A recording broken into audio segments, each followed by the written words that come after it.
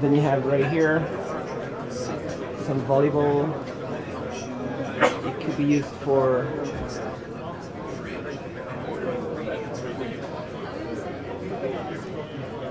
showing the whole trajectory.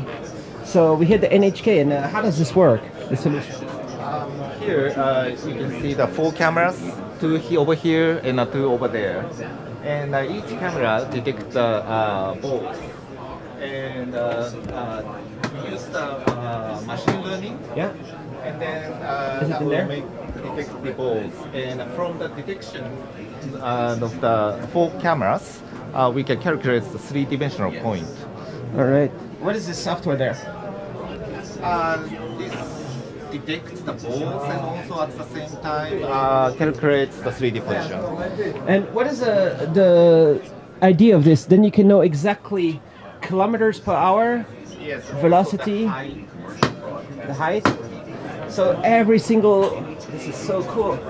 When they play the volleyball, there's the whole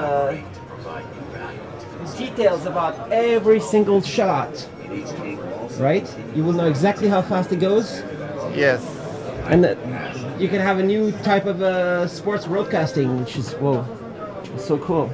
So, but can you easily install this multi-camera system in every sport?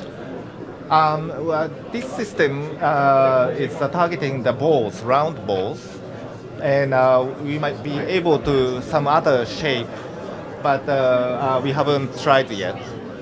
But this system can be adapted not only the fixed camera, also the robot camera, like over there, by moving camera. Moving camera will work too. Yes.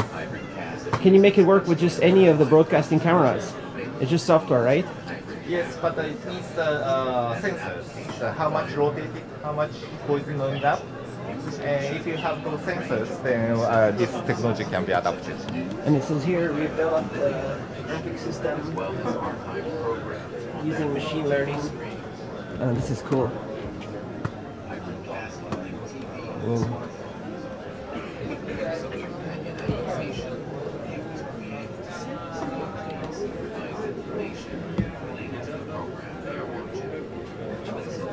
So this will be ready for the Tokyo 2020, right? We are hoping that this technology can be applied to sports events.